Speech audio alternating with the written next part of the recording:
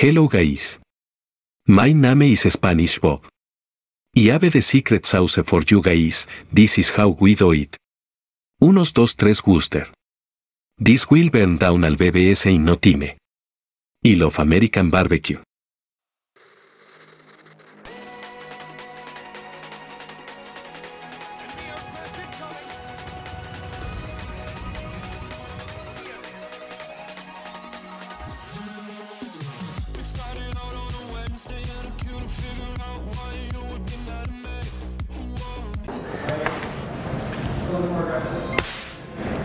Teamwork makes the dream work. Yes.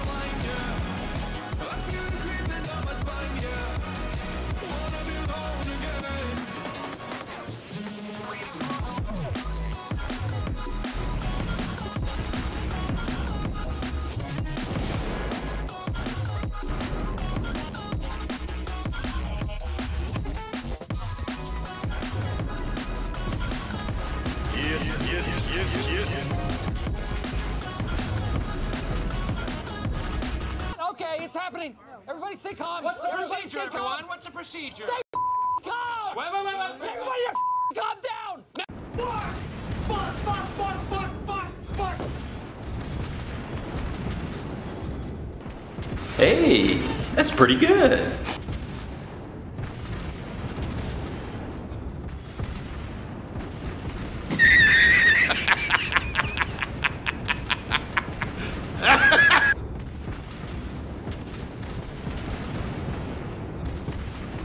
Three of the hardest things for people to say: I was wrong, I need help, and Worcestershire sauce. Worcestershire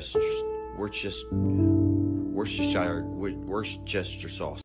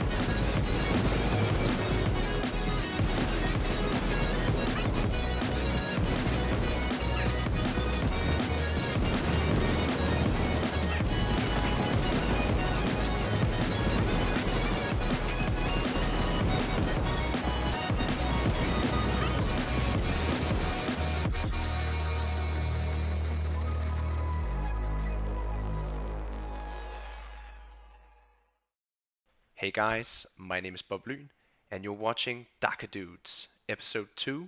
Today we're taking a look at the Worcester. And if you're seeing correctly, yes, there are 4 Worcesters on our team.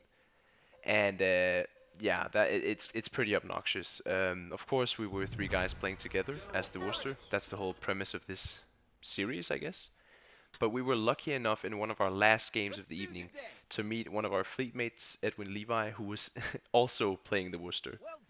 Now, the chances of this happening is just it's too low. I didn't even know. I thought the matchmaker would be like, no, 4 of the same ship is too much, but apparently not, and I was very happy.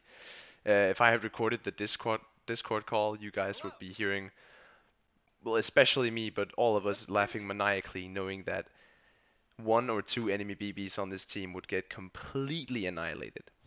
And yeah, that's also what happened. So I can't wait to show you guys. So right here, I'm just pinging the gearing because normally I would have went with him to support him. And you should always support your DDs when they push in as a cruiser player. But this is different. I want to be with my Worcesters, my secret sauce, and we want to focus fire together. So that's like the strategy we went with. You know, staying together and focus firing to get the most out of our, you know, our ships. So the first enemy we see here is the Henri IV or the Henry IV, and yeah, instant fire, and soon everybody's gonna open up, and he quickly turns back. I think that was a wise decision. I'm actually kind of impressed he just sailed in like that, knowing there was 4 enemy Worcesters. I guess he thought he could outrun our shells, which is, well, that's definitely doable. The Worcester shells are suborbital, and you can see us just missing completely. So he gets away, but here we go. I don't know why they did this. You saw it in the montage too. These BBs, they couldn't help themselves to pushing in. And this Yamato here, he is going to be a perfect example of what this is all about. I mean, the whole Discord call right now was just laughing and flipping out. We were completely blown away at how you know, unfair and obnoxious this is when it works. Just look at the shells. It's literally just raining shells on this Yamato. He died so fast. Of course there was torpedoes as well, but look at this. He's already gone. And now there's a Drake. He actually does a pretty good job of dodging, I would say. But yeah, he makes a mistake, and that's the thing everybody should be aware of. And it's like a warning. You're never safe in the smoke against a Dakka ship like the Worcester or Colbert. You will always, like, there will always be shells coming your way, and one of them is going to hit you. And if you get set on fire, as you can see here, yeah, we can see you, dude. You're not getting away. And you see the map, we're all just activating our radars. No DD can get close to us. It's while we were playing this, we didn't have success every game. No, definitely not. Especially me, since I hadn't played in a week when we did this. I was pretty rusty, but my teammates carried me through most of the games, so thank you for that, guys. I have to say like a huge thanks to Secmaster, Nautilus, and Edward Kenway, because you guys were there to support me in this stupid idea that I had. Also, of course, Edwin Levi for you know, joining in on this obnoxious idea. I don't think he did it voluntarily, but yeah, you're in for it now, and I hope you enjoyed your time. So you can just see we're cycling radars. They they have no chance, and this Benham here. Well, the Benham is hard to kill with a Worcester at range, but a Vermont isn't when there's 4 of us. And this guy, I mean, I don't know why he's pushing this way in a Vermont, but I'm not gonna complain. I mean, the Vermont is so slow that even with suborbital shells, you can hit him. And at this point, I was screaming, "Everybody, shoot the Vermont now!" And yeah, now it comes. I think the Dakka of 3 Worcesters is gonna hit this guy soon. Yeah, here we go. There's 2 chiming in. Yeah, he's dying very fast. I was actually hoping we could save our Monty here, but I think he's too low for that because there's also a Minotaur on his port side. But yeah, this Vermont is just, he's melting away. Just look at this.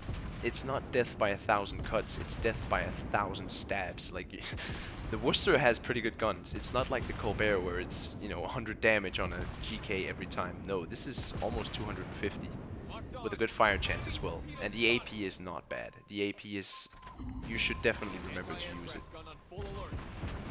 So the Vermont went down, and now I have this Benham to take care of. And I mean, I I don't like shooting at DDs with the Worcester. It's pretty hard, and I've played this ship a lot. It's my most played ship.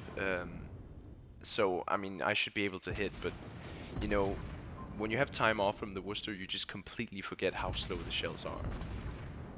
But yeah, a Minotaur stationary behind an island, thinking he's safe. Yeah, you're not safe.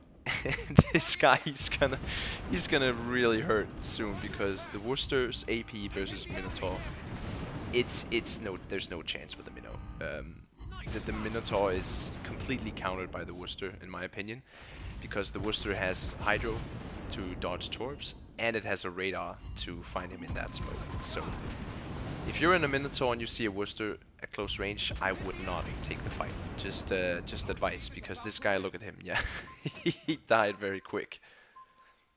So the Benham is still alive, and we have 107,000 damage.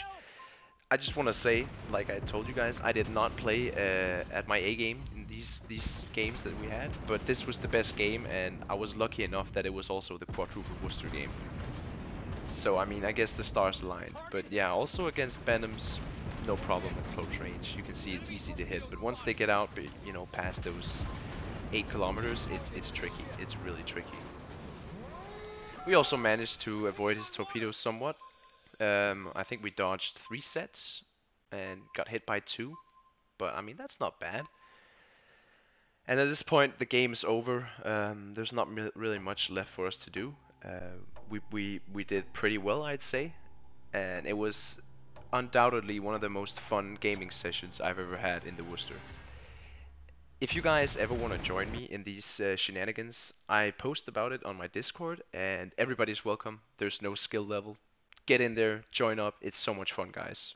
Okay, people, this has been Dakka Dudes episode 2. I really hope you enjoyed the video. Me and my fleetmates certainly had a lot of fun playing this, and to the guys that helped me with getting the footage and, you know, just all around having a ton of fun, thank you so much. You know who you are. And I just have one more thing to say. If you see the Dakka Dudes out there and you're in a Colombo, please just run. There's no reason to even try. We're going for you. We're all cruiser players and DD mains in Dakka Dudes, and I can tell you one thing: we like destroying Colombos. That's all for today. Thank you guys so much, and have a good weekend. My name has been BobLyn, signing off.